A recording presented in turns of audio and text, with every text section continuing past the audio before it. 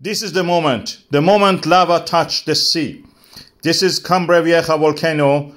After almost 6 kilometers of travel, it reached the sea. Finally we are at the sea level. This is the Atlantic Ocean. And as you can see, it's falling, cascading toward the ocean, is releasing a lot of gases, as you can see. In the dark, of course, it looks dark, but you can be sure this is a toxic gas called H2O. And it's releasing a lot of all other toxic gases. One of them mainly is called oxygen. And that's very toxic if you're a zombie or somebody who lives on the dead. This is toxic. And you can see some sulfur maybe is released also. Joke apart.